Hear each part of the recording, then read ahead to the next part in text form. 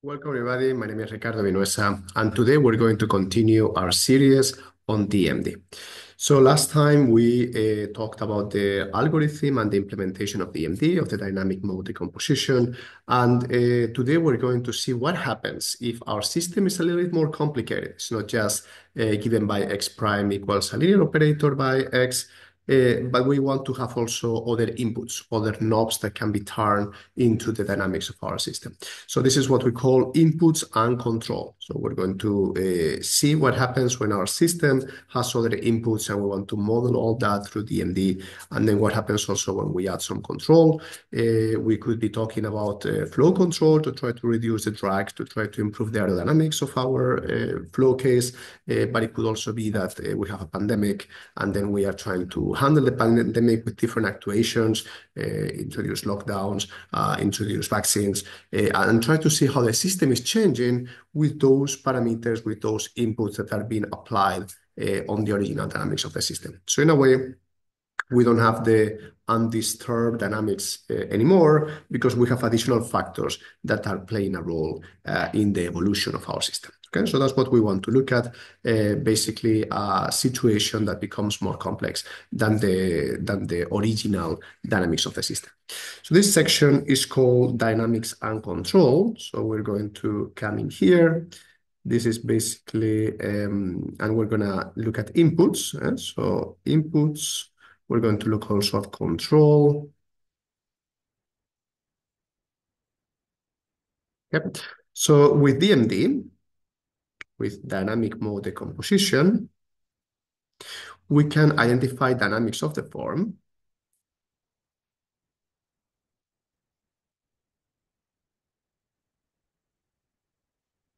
Dynamics of the form. And the dynamics of that we're going to be looking at is the snapshot matrix x k plus 1 equals to the linear operator a times x k. Okay, so this is what we're looking at here. So what if the system has inputs? What if there are knobs that we can turn in the system in such a way that we can actuate, that we can manipulate its underlying dynamics? Well, what if the system has inputs?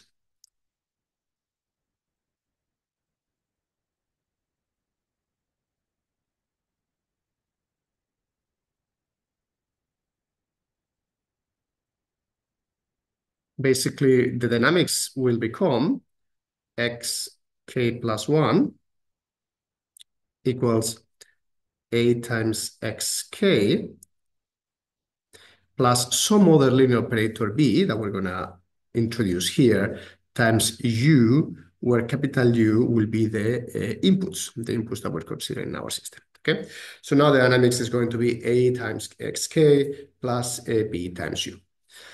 Now, here we're going to define our favorite matrices that we have been working on for a while and that allow us to calculate the DMD implementation. So X prime will be the data matrix starting on the second snapshot and finishing in the last one. So basically, this would be X2, X3, all the way until X Madrid. Okay, so this is my snapshot from the second to last. Then we're going to look at the snapshot matrix that starts with x1. And we'll have here x2. And this is going to go all the way until the last one, x Madrid minus 1. Okay, so like this.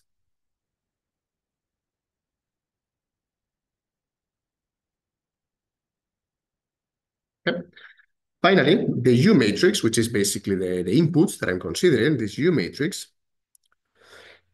this is going to be U1, U2, and it goes all the way to UM minus 1, U Madrid minus 1. Okay, so again, these are column matrices where I'm having the input on each individual snapshot. Okay, so my system is going to be given by X prime. Okay, the snapshot matrix starting from the second one, equals to A, which is the linear operator, times X, which is the original dynamic system, plus B times U. Okay, this is how I can write my system. And this can be expressed in block form. So now, keeping in mind that we have, well, there's two different matrices, right? The X matrix and the U, which considers the input, basically. I can write this as follows. I can have a block matrix composed by A and B. And here, this is going to be a column block matrix where I have my X and my U. Okay, so these two forms are equivalent, right? This means that I have A times X plus B times U. This means that if I want to find now not only the linear operator A, but the linear operators A and B, which correspond to the original dynamics and to the inputs that I'm adding to my system, then I can basically solve this linear system by inverting the matrix X and the matrix U. So I will use the pseudo inverse as usual in such a way that my linear operators A and B are basically X prime, okay, like this.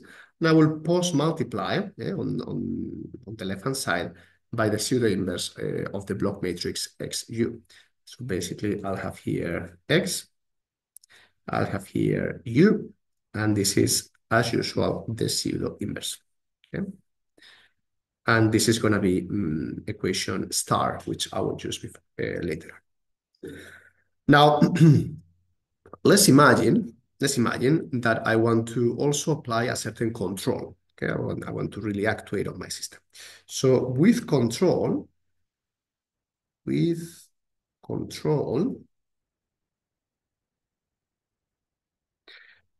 going to do something called DMD-C. So DMD with control.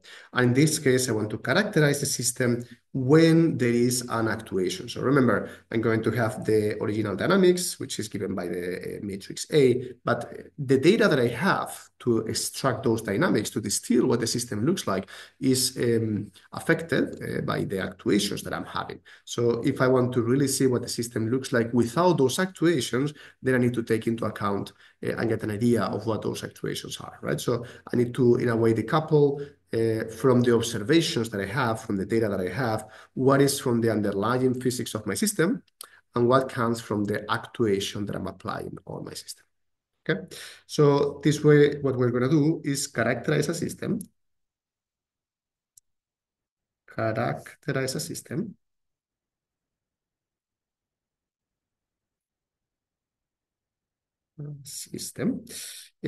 there is a certain actuation.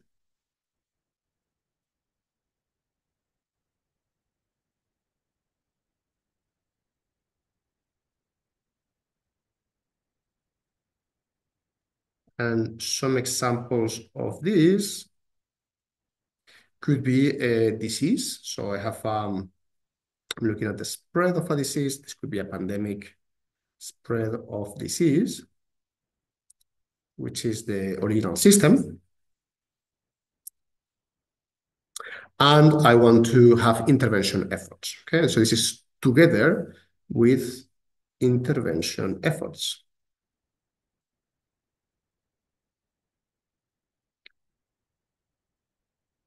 These intervention efforts could be, for example, the vaccines, right? So how can I get the unforced dynamics? Okay, so the dynamics without those interventions, because that's what will really allow me to determine what happens with the original system. So I want to get the unforced dynamics.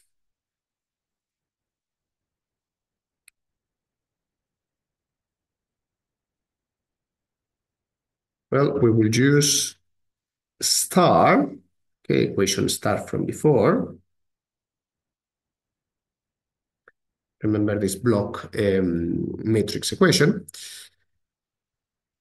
with U being the actuation.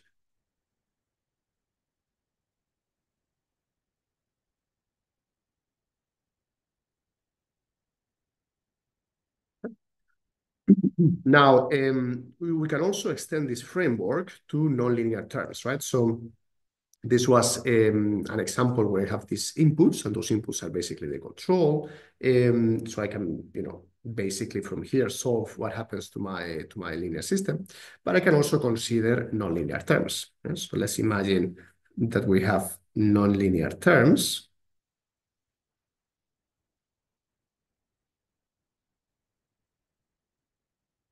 So my system X dot is given by some A, matrix A, times the control X plus some function of X. Okay, and this could be nonlinear. That means that I can write this instead of in vector form. I can write this in terms of the matrix, snapshot matrix. So basically, what I have is my X dot, which is equal to my linear operator with control X times X plus some big matrix containing the different nonlinear terms applied to the various variables in my system. So this would be matrix F of X1.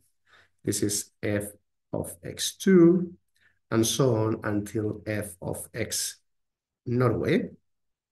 Okay. So this is very similar. We can solve for the parameter f, again using equation star. So this is a very similar implementation to what we saw before, and then we can get the parameters f. So we can solve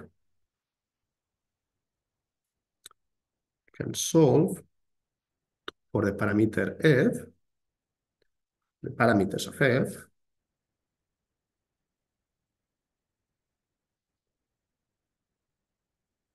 in a similar manner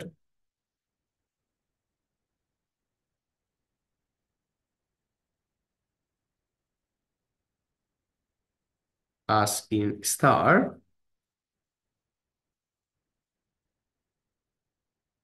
Okay. So I can come up with a similar equation as equation star, just it will be a bit more involved, so there's some extra work to do, but in general, the methodology is very similar. So basically, we need some extra work, but the philosophy is going to be very similar.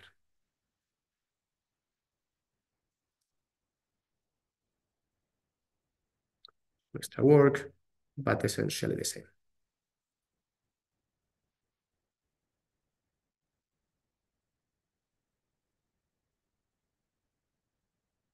Okay. So today, that's all I wanted to cover. I wanted to just extend everything that we saw before about DMD and its implementation to cases where we actually have control. We have knobs that we can turn. We can actuate on my system.